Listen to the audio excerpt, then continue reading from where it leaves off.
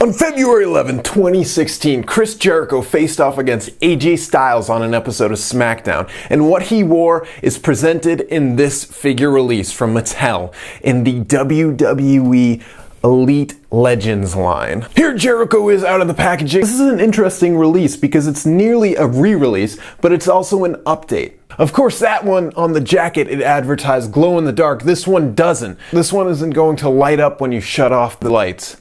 But I do enjoy how they painted it with blue, because he sometimes has blue on his coats, he sometimes has red lights, white lights, and this one's showing him with blue lights. It is super firm, so it's totally going to be stuck there. It's not really going to bend. It's just going to stay as is. So really the best way to pose it is with his back towards you. And I was a little nervous. I thought it would be difficult to take the coat off. It's really simple. With the coat off, I noticed a few things about this figure. It is an Elite, and I thought maybe Mattel would possibly give us some generic designs for his tattoos, because the thing about Chris Jericho's tattoos is that they're of his favorite bands and stuff like that, so the images themselves have copyright on them.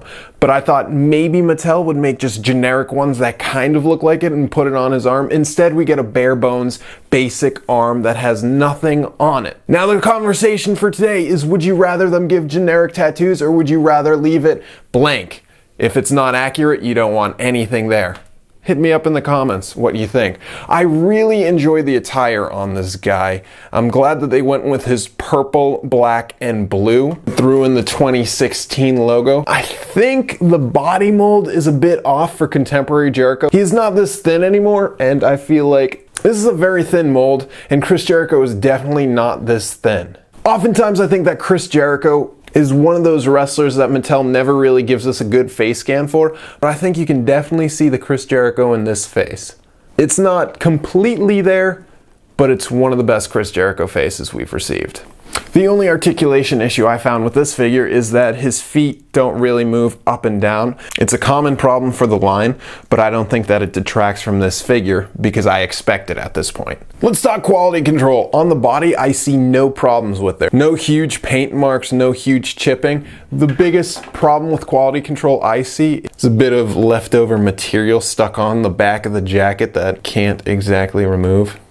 Now the cool thing about this Jericho in this Legends line is that pretty much every other figure in this set are re-releases of older figures, and this one is an updated version of the previous Chris Jericho mainline Elite. So we get the same accessory, but a different attire and a different head scan. And personally, I'm really glad to see this jacket return because it has a great sculpt. There's even texturing in the leather portions. You can tell that Mattel really took their time to create this jacket, and they did a great job. And even though Chris Jericho doesn't actually wear this jacket anymore, his contemporary design is a bit different. I think that this jacket is iconic enough that it's okay to get a re-release instead of getting the new contemporary look.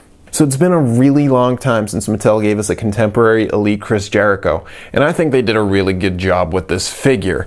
Even though he's way too thin, and he doesn't have the tattoos on his arm, there's no sign of huge quality control issues, no sign of articulation issues. The head scan does look like Chris Jericho. The attire is bright, vibrant, looks cool, and he comes with a great accessory, and it totally fits his character. This is a great release, and if you don't already have a Chris Jericho Elite, I think that this is a worthy purchase. And if you have the previous Chris Jericho Elite that this is based off of, I think this is a worthwhile upgrade.